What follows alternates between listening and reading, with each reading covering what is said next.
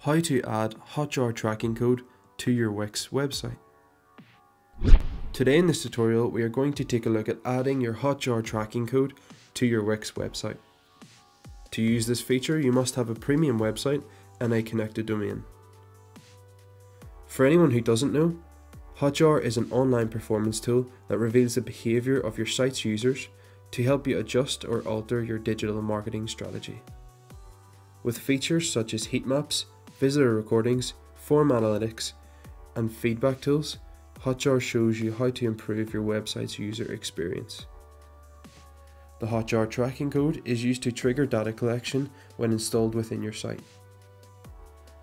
This code is used for collecting and transporting data to your Hotjar account. If you don't have an account with Hotjar, you will want to sign up. Fill out the sign up form creating your online login details and you're ready to start. To retrieve your Hotjar tracking code, log into your Hotjar account and click the Tracking Inactive button at the top of your page. Click the link and it will bring you to another pop-up. With Wix, all you need is the site ID number, which can be found on this page. Copy the site ID and go back to your Wix website dashboard. Navigate to the Marketing Tools tab on the side of the screen and then select the Marketing Integration section. This page will allow you to connect your site with powerful marketing tools.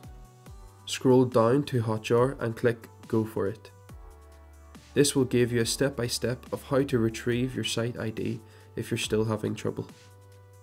Simply click on the Connect Hotjar button at the top or bottom of the page and paste in the code.